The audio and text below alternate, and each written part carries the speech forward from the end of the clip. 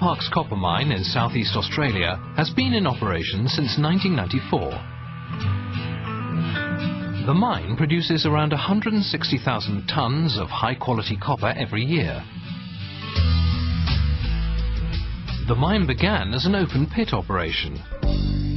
Since 1997, the mining operation has been predominantly underground. As one of the smaller members of the Rio Tinto Group, North Parkes is an ideal site for testing and developing new mining methods. The mine is best known as a centre of excellence for block caving. This is an advanced underground mining method in which the ore body is undercut from below. This causes the unsupported rock to collapse and fall. It's an incredibly cost-efficient mining method compared to the conventional approach of drilling and blasting.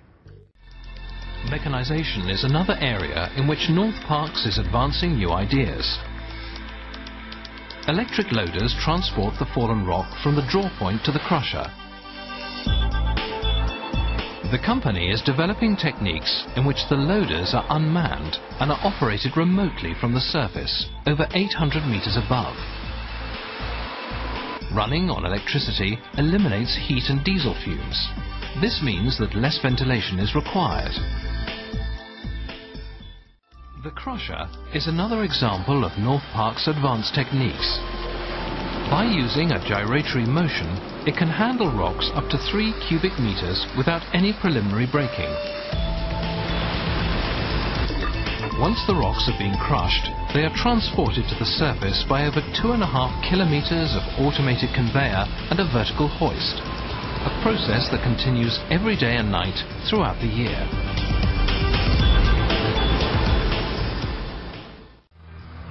By the time the ore has been processed, the copper has been converted into a dense black powder. This will then be shipped to smelters overseas, where the copper will be transformed into a raw material that will be used in the manufacture of a vast range of finished goods.